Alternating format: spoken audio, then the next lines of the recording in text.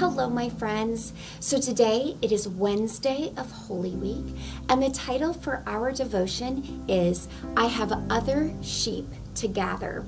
And we're going to take our Bibles. I have mine right here. So we're going to take our Bibles and we're going to turn to John 10 and we're going to read verse 16. You press pause, find it on your end, and then you press play when you're ready and we'll read it together, okay?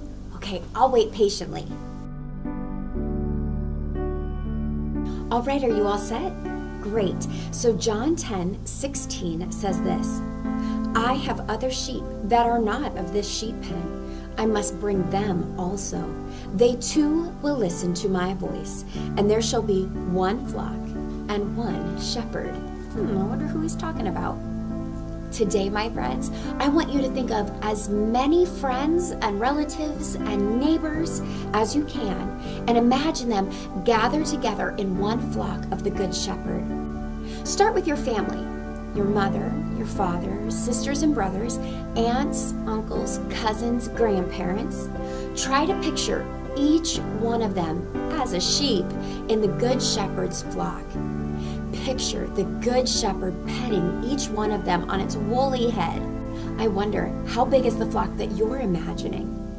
Now picture other people that are not part of your flock. Do they know who your Good Shepherd is? What can you do to invite them? I know one thing you can do. You can invite them to Maundy, Thursday service tomorrow night. You can invite them to Good Friday service on Friday. And then definitely you want to invite them to Easter Sunday service. Here at Trinity or wherever you are, I'm sure that your church is going to have a wonderful Easter Sunday service. And so that would be a great time to invite friends to hear the gospel, the good news about our shepherd.